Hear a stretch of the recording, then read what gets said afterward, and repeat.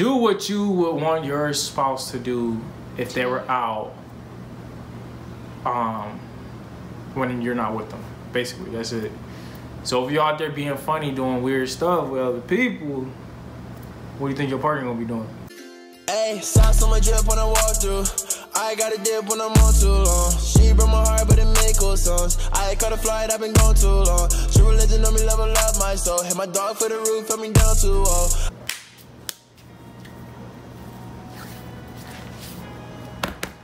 What it do, y'all? Hey, y'all, welcome back to DMB TV.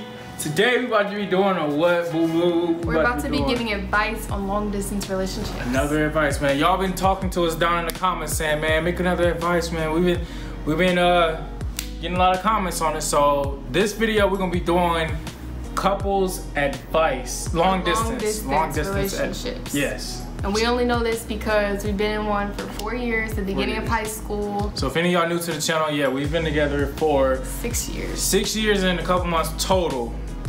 But it's been 4 years through high school, long distance. So this is our, what, second year being together? Yeah.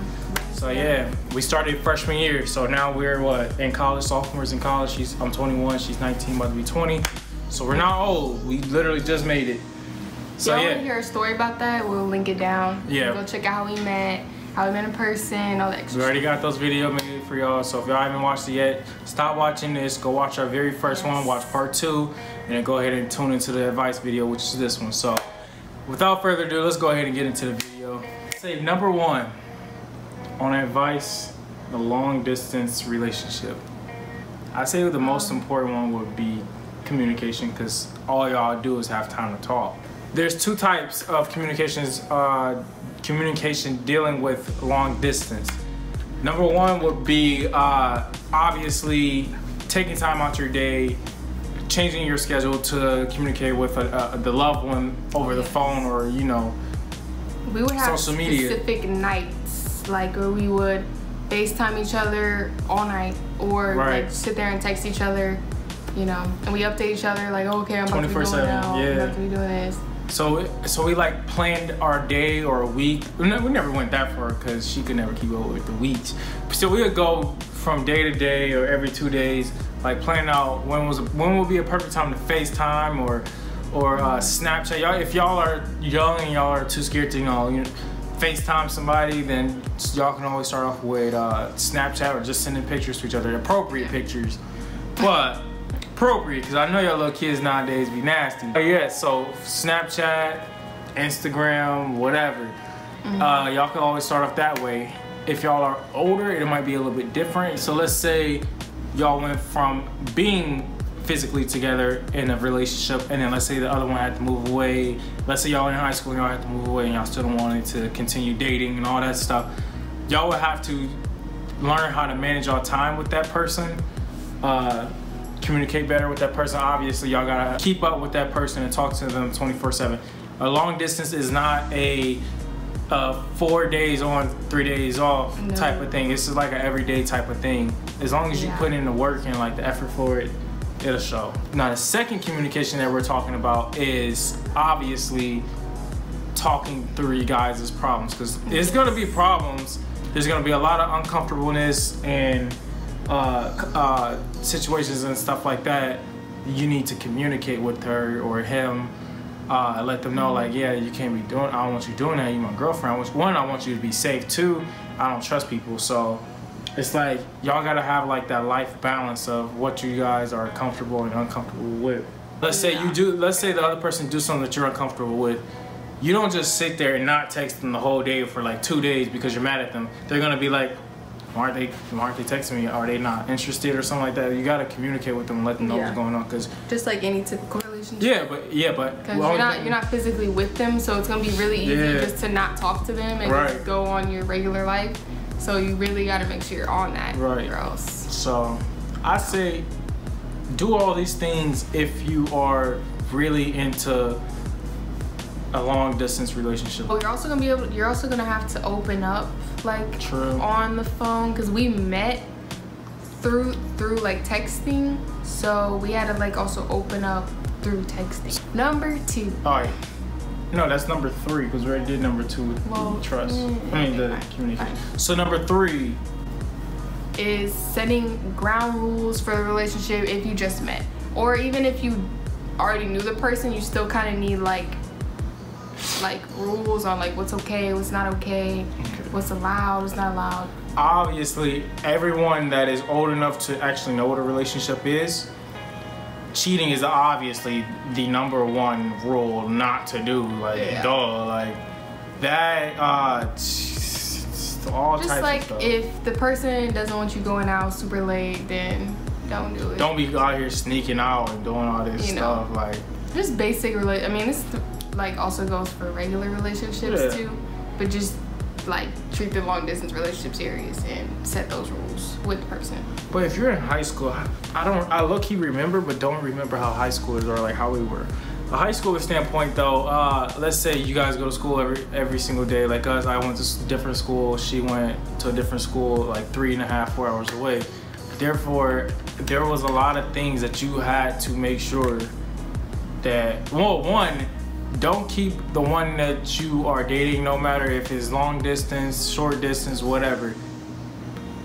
Don't try to hide that person, first of all, because it's just gonna make it seem like you don't want nobody to know about her just because they're in. Trust me, I all my friends know all through high school I was in a long distance relationship. They'll clown me, but jokingly in a way, but secretly, not secretly, but on the reality, they respected me because, one, I had a girlfriend. I was in the longest relationship out of all my friends. But even though they clown me sometimes in a jokingly way, it was never a bad thing. So don't be embarrassed about being in a long distance relationship. I actually would recommend it to a lot of people, at least young people that's trying to find the right person or whatever. Because as long as they're serious. So I'm saying like since all we did was talk, like that's all we had was just communication, that like we got to know each other so well, super well before we even met in person. Like you got to be able to hold a conversation, but it's just because we like were so alike and we just like loved each other and like. But me discovering you, like your ways and like what you did and what you like, I was just like so fascinated. I was just like, bro, what? She like that? That's weird. The only thing she doesn't like is cars and stuff like. I do like cars, just I'm not like a fanatic. She's not a car fanatic like me, but that's my main passion. So that would have sold it if you was into cars like that. Do what you would want your spouse to do if they were out when you're not with them. Basically, that's it. So if you're out there being funny, doing weird stuff with other people, what do you think your partner gonna be doing?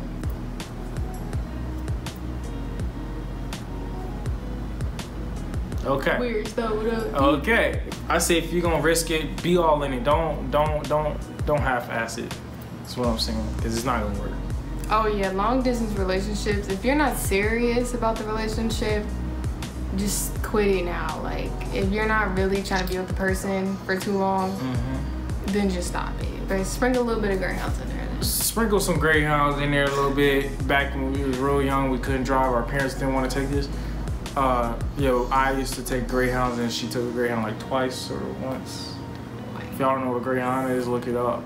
You don't want to do it. But don't want to do it. We had to. You're gonna be in. Imagine me being 15, 16, 14, riding with random strangers. I'm in high school, freshman, sophomore, riding with the world. Like, bro, I could have got kidnapped, shot, robbed, anything, like crazy. Just random people.